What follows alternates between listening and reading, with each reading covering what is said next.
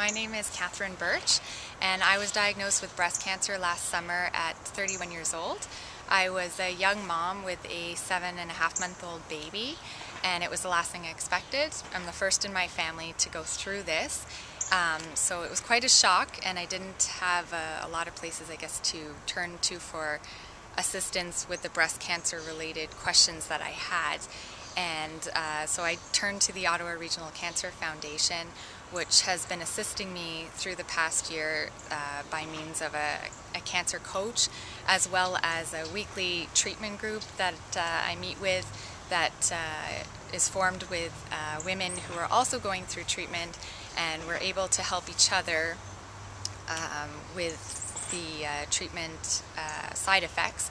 And as well, there's a moderator for the group who helps bring us different topics and information that's extremely helpful for treatment.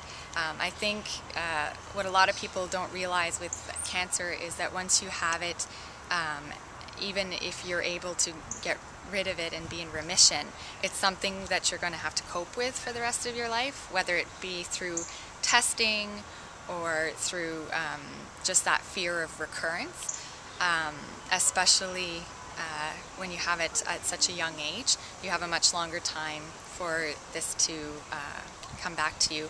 So I believe the Survivorship Center is going to be a really key tool for people like me who want to transition back into their formerly normal lives.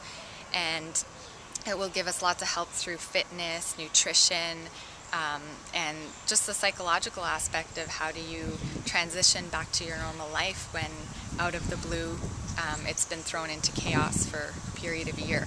So I'm very much looking forward to using the center when it opens and using those tools to help me transition back to my former life.